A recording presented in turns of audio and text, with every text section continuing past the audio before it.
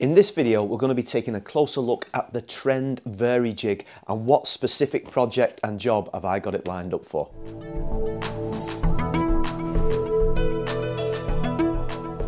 Well, hello again and welcome back to my channel. And yes, let me introduce you to the Trend VARIJIG, which has very kindly been supplied to me by Trend for purposes of review.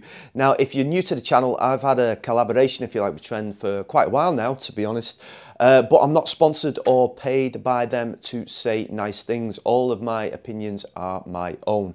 But if you do choose to buy the VARIJIG from the Amazon link in the description box below, then a small commission will go to the channel. So what actually is it and what is it used for? Well, in effect, it's kind of like four rulers, if you like, that are bolted together, and you can adjust the size and shape to form different sized rectangles in the middle, which can then be used to route out a recess.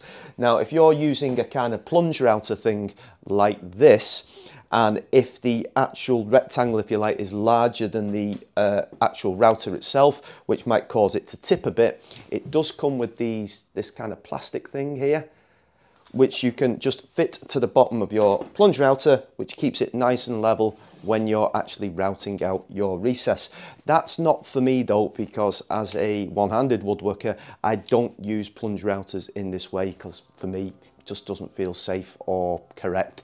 But I am after small, narrow recesses, of which I can use my handheld palm router, which will fit and sit nicely on there and hopefully nice and safe for me to use to route those recesses out.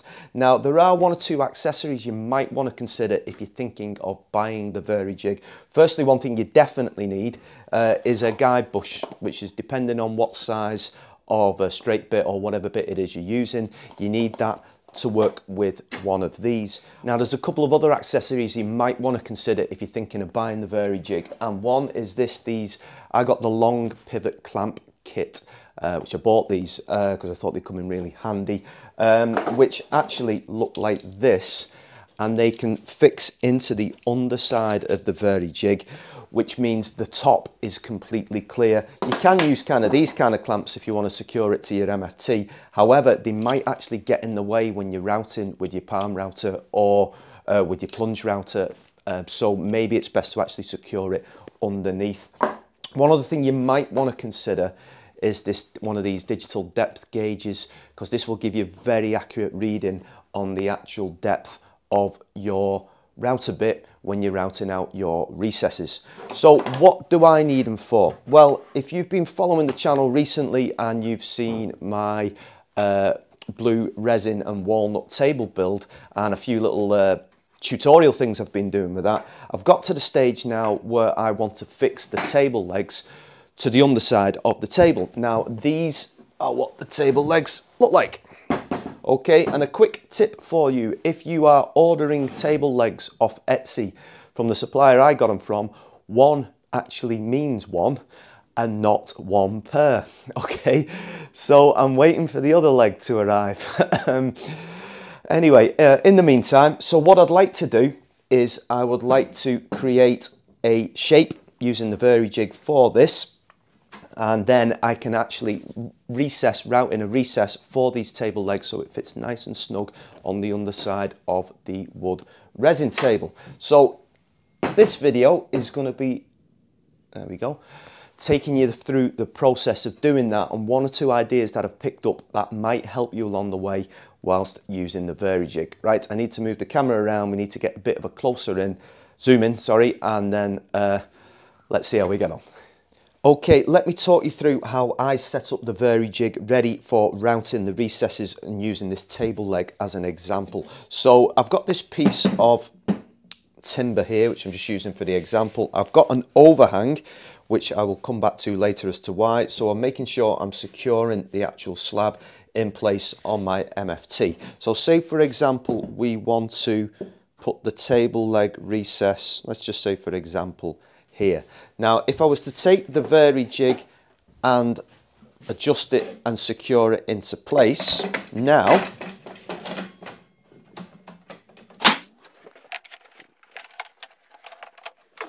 So if we were to secure all the screws and lock that in place now, the actual space for the recess would be too narrow because we have to factor in the width of the guide bush when doing our recessing. So if I just take that back out, excuse me 1 minute.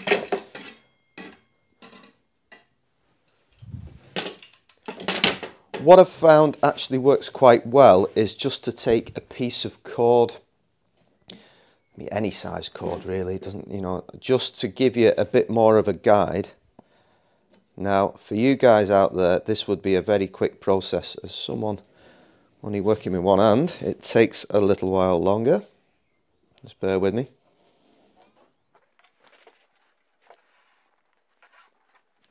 Right.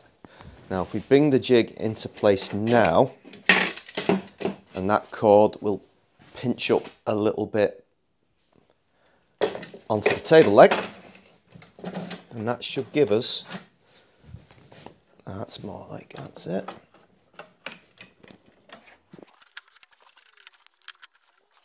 That's give us that little bit of extra space, which is just enough to accommodate the guide bush.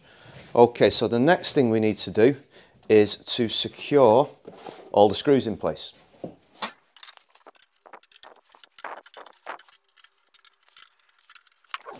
That's that done. Right, I can take the table leg out now and the cord. And before I do anything else, you need to check those corners for square.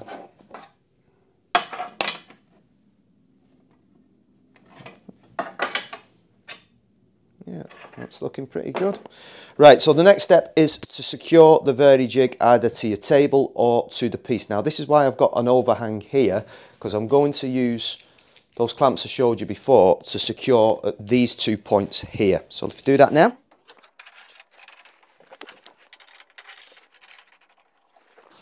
Now, just as a little bit of belt and braces here, because it's secure to it, but it raises up slightly on this side because I've only secured at these two ends. So you can take another clamp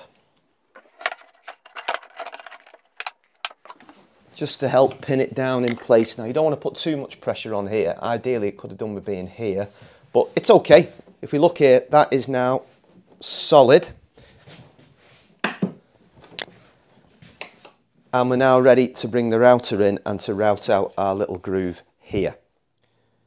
Now I just want to mention why I think these kind of digital depth gauges come in really handy, because say for example, this table leg's 6mm thick, but you don't want to be routing 6mm in one go, so you might want to be doing it in 2mm passes. So you need to get a really accurate reading on where your router bit is. So the way I've found to do it is if I just take my router, the way I work anyway, and pop it on the VARIJIG here, and then if I just loosen that off, and then I can hear the router bit hit the space, sorry, hit the workface, and then lock that off. So that now is at 0.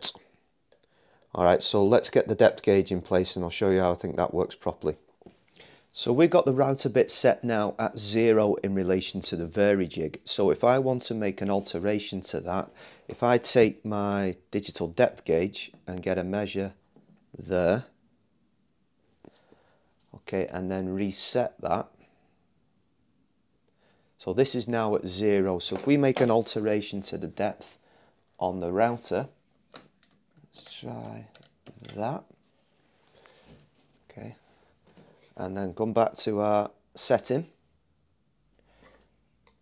Now that's 3.6, so that's too much for me, I think, so I want to go up a bit.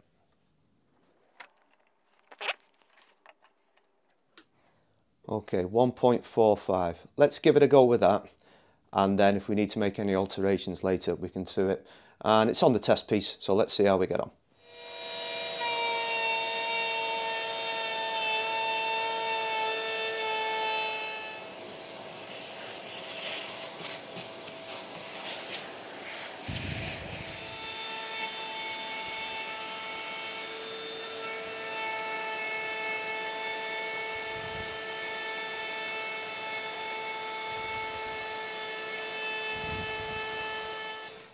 I have to say, I'm happy with that. It just sits in very nice. That's obviously the bottom of the leg. There's a little bit of space either side, which is what you want, because you might get a tiny amount of movement from the wood over the course of the seasons and temperature changing and stuff. So if I put it back in the way it should be, the way table legs are, yeah, that's happy with that. Now, I have had a few practice run-throughs with this on bits of MDF and bits of scrap and stuff, just to give you a few little pointers.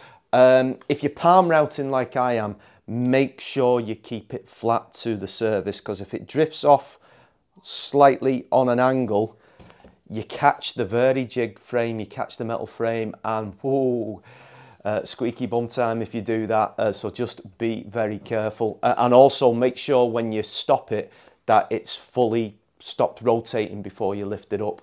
I'm not going to lie to you, I have to, you know my honesty, I have done that a couple of times. I've caught it and I'm like, oh, God, and it scares, it does scare you. So quick safety tip there. So I suppose the only thing I've got to do now is actually do it on the thing that, the actual table itself. So I'm going to get that set up, go through the processes again, literally just a mil and a half at a time, down to the 6mm depth, and see how we get on.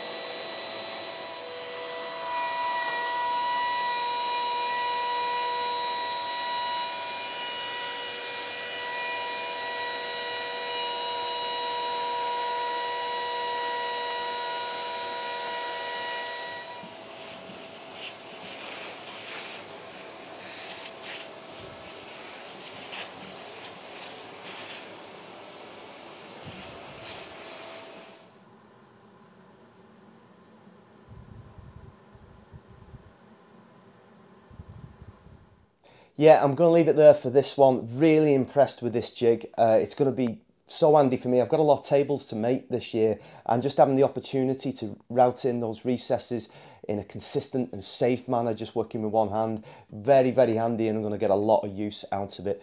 Just a couple of little points to recap. When you're setting your router, lots of multiple shallow passes, you know, a mil and a half maybe, and then build it up to, in this case, 6mm. If you try and go at it too much, I think there's potential for the router to take charge, could bite into the side of your jig, metal shards, that kind of thing. So just be safe and be careful with that one. I would definitely recommend you get one of these digital depth gauges. This is a Trend one. There's a link in the description for this if you're interested, but obviously there are other manufacturers as well. Comes in really handy for setting your router. And also did like these clamps that go underneath. Just helps to secure the jig in place, but it's tucked away underneath, so no need. I do have the, you know, the odd clamp near it, but not multiple clamps surrounding it, which might get in the way of your arm whilst you're trying to do the routing process. Oh, and just to finish off, yes, the table leg was upside down when I zoomed in, just to show you a little space on either side. I wasn't actually mounting the table leg upside down, and I did say table leg because I've got to wait for the other one to arrive yet. So anyway, that's it for this one, folks. As ever, take care, look after yourselves, and I'll see you soon. Thanks for watching.